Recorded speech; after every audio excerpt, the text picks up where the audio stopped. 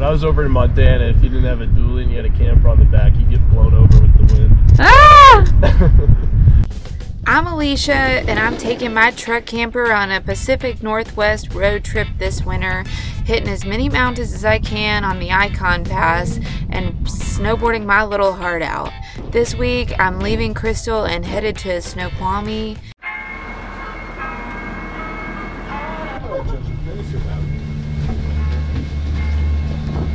Bye, y'all.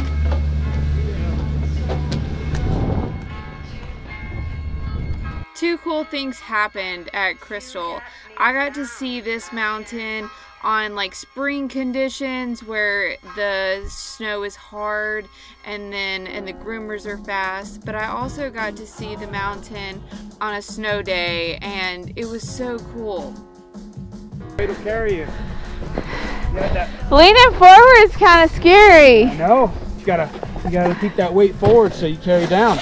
You look good though. It's my weekend. Yeah. It's that time of week again. I got my gray water and my black water to dump. I've got to get propane and diesel. I'm just having a grand old time right here.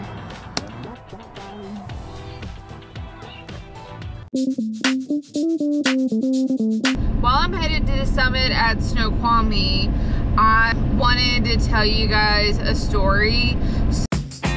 So all week I have been in Starbucks working or on the mountain, and I've had to work a lot this week. Today was my last day in this Starbucks coffee shop in this small town in Washington, and I go in there and this little girl asked her mom, does she live here?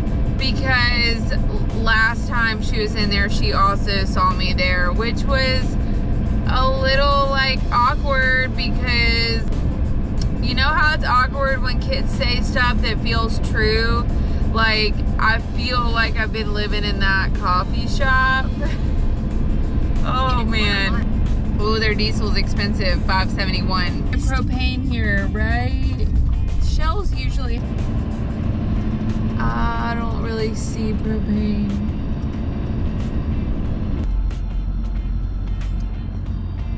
I mean, we're gonna hit this summit tomorrow, and then I'm gonna finish up my work on Sunday, and then I'm gonna probably stay in Washington for the next couple days and then head straight through to Idaho.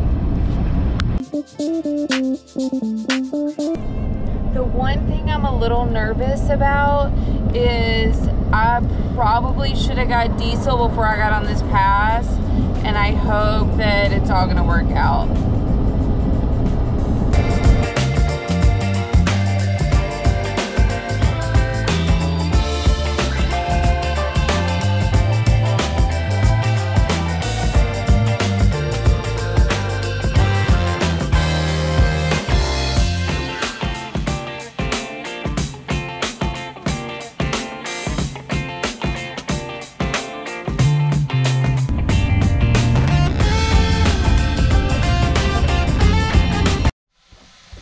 I got to Snoqualmie and I was like, I'm just gonna go up there and try to see if I can find a place to park tonight, and they have night skiing, and I was like, oh hell yeah. I cannot believe this mountain has night skiing. I really gotta do more research before I come places. Woo!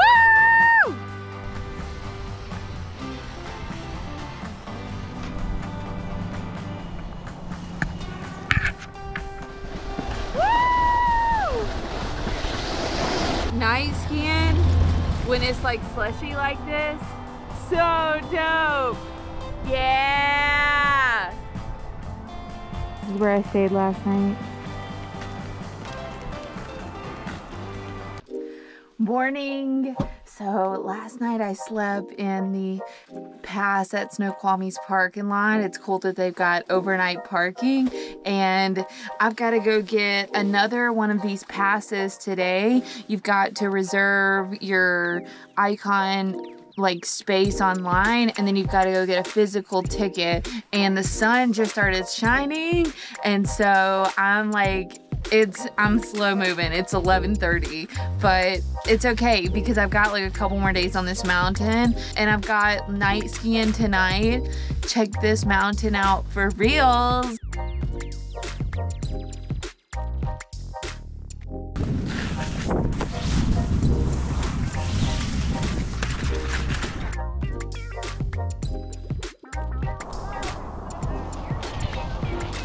I hit that one so slow too. I like going next to him, I went so fast. Yeah, that's what happened to me the first time.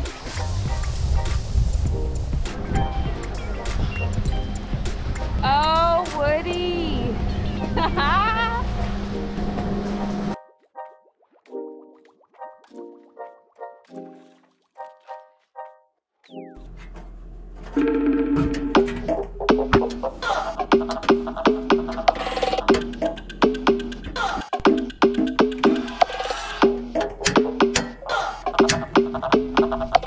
Yes.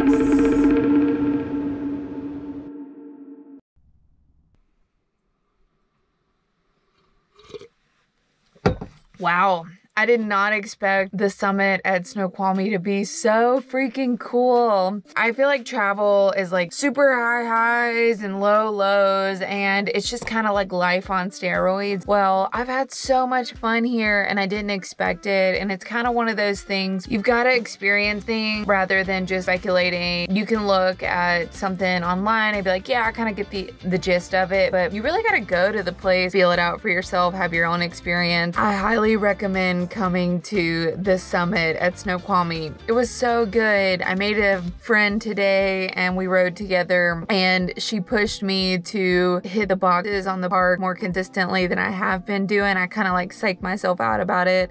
I'm gonna ride at Snoqualmie a couple more days, and then I am headed to Idaho for my birthday. I should be hitting Schweitzer. This will be my 8th Ikon location for the winter. Crazy. I feel like my dream of getting this truck camper and getting to snowboard at all the mountains and having a winter like road trip, it happened.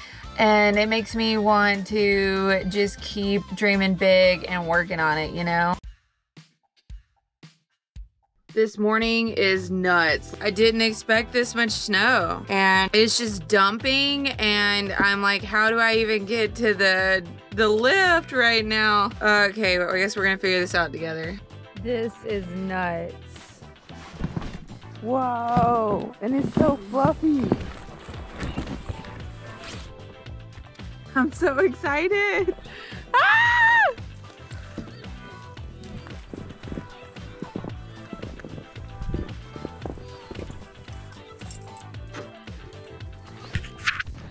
It's so thick. It's so good. Ah! I've been walking for ages, but I'm almost there to the ticket line.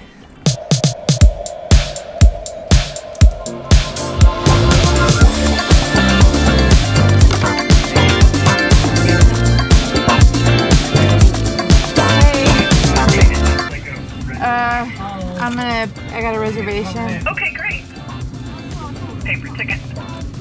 It's puking and no one's here. Isn't that great? It's crazy.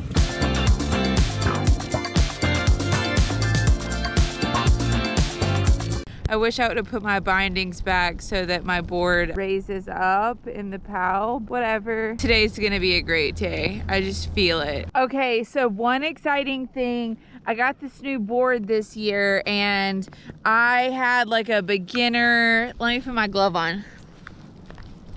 I finally got a new Capita 2022 women's all mountain board.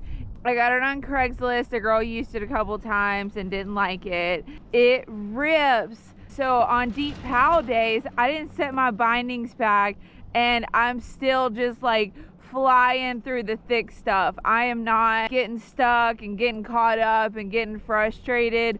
it just goes to show gear matters so much, and when it comes to having nice gear, it just makes your day so much better and so much more comfortable to be in like a freaking storm, you know? I wanted to show you guys my board riding through the thick stuff, but for some reason my video files are corrupt. Anyways, thank you guys for watching, and I'll be headed to Sandpoint, Idaho next.